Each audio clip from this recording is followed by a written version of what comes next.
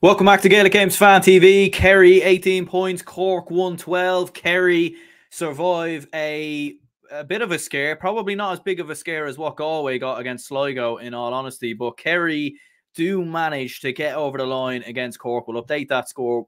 18 points to 112 is how it finished. And yeah, look, I mean, the game probably a lot closer than people expected. A lot of people expecting Kerry to blow Cork completely out of water, to beat them very, very comfortably, to put down a bit of a marker now ahead of championship. Obviously, Kerry having not played a game, of course, since their final league game against Galway, which feels about, what, 3-4 weeks ago now at this stage. And look, fair play to Cork. Cork came, they brought the energy, they brought the intensity, and they gave a real battle to Kerry. And you know what? Like, as much as we, discredit and maybe Cork get a bit of criticism sometimes throughout their Division 2 league campaign and everything else, they always give a good game at Kerry. And I remember saying this in the preview show, other podcasts and everything else, like mentioning that Cork always do tend to raise their game against Kerry. They always tend to give them a bit of a game. And this was absolutely no different. They really brought it from the very first whistle. And Kerry were a little bit rattled in the first half. There's absolutely no doubt about that. Paul Walsh gets a goal. Connor Corbett, what am I saying? I was going to say Connor Turbett. That's the wrong one. Connor Corbett, brilliant score, obviously, from him early on as well. Kerry did respond with 4 points on the bounce to level it up, but then Cork regained control. Brian Hurley, absolutely outstanding performance from him. 8 points in total. He was absolutely brilliant. And Kerry struggled. Like Daniel O'Mahony, who was picking up David Clifford, kept turning David Clifford over, kept winning the ball back.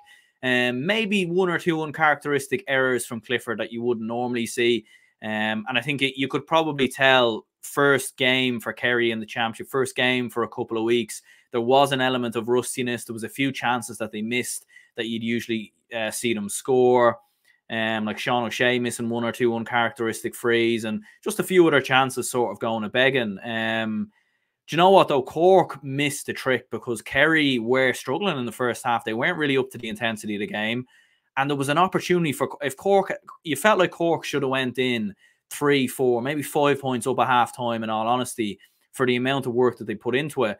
But they just allowed Kerry to stick in the game. And I think that was the big issue, because if Cork could have had a 3, 4, 5 point lead, it makes the game plan in the second half in terms of going more zonal, getting a lot of men behind the ball and trying to sort of allow Kerry to have the possession and try and, because that's what Cork done in the second half. They basically got every man behind the ball and they said, look, listen, you try and break us down from here, and we're going to try and frustrate the living daylights out of you.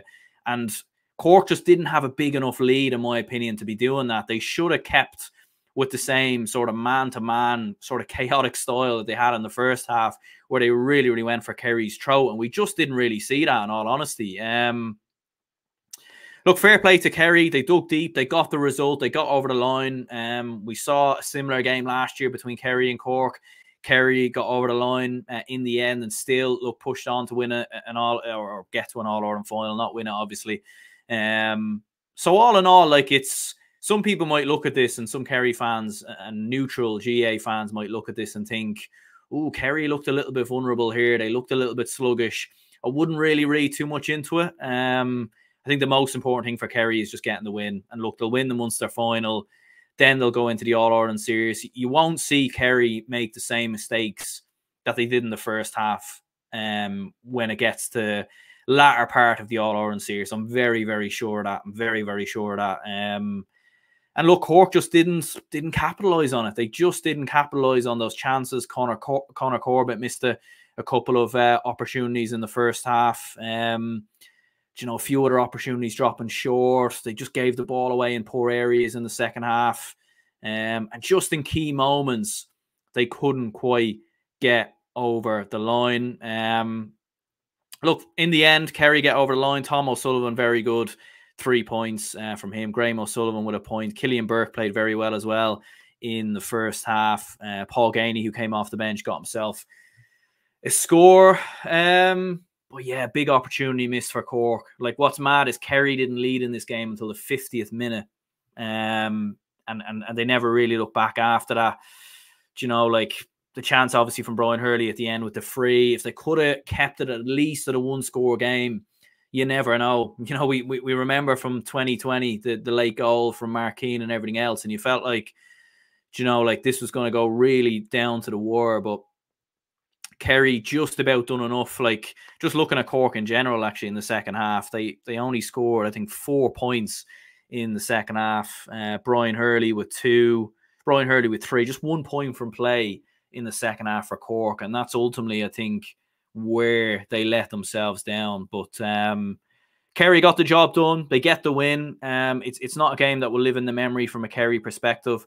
But look, good to see Cork and Kerry be competitive. Good to see, because after all the chat about provincial championships and everything else, you know, and I know Dublin Meath gets a lot of slack and everything else, that rivalry has very much died a slow death. But Kerry and Cork really shouldn't be any different. You know, like, Kerry are one of the top Division 1 teams in the country, one of the best teams in the country. Cork are a mid-level Division 2 side. I wouldn't really think there's much between Cork and Meath. Yet Cork always raise their game against Kerry. And look, maybe it's because the Croke Park factor isn't a thing. In fairness, like, they do. I know this was in Fitzgerald Stadium, but yeah, look, Cork will take confidence from this going into the All-Ireland series. They're the type of team that they benefit playing better teams, if that makes sense. I think, like, if Cork were playing Clare today, they probably would have struggled, or if they were playing Limerick or something like that. I know they played Limerick the last day, but they were very slow out of the gates against Limerick. Let's not forget they were losing at half time. So Cork are a strange team. Funnily enough, they were saying this in GA Go on commentary. This is the first time all year that Cork were actually leading at half time, and it was against Kerry. Like, that is the most Cork thing I think I've ever seen. It really, really is.